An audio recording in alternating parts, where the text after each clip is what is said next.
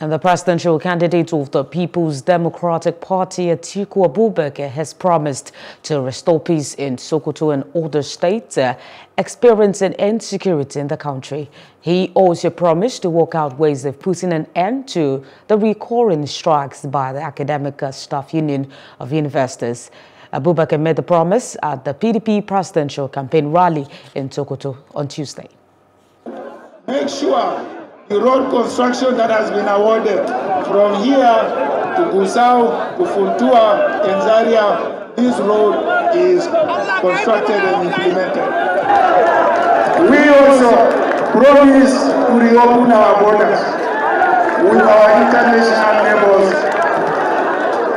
These are some of the three promises I have made to the people of Sokoto and to the people of Nigeria.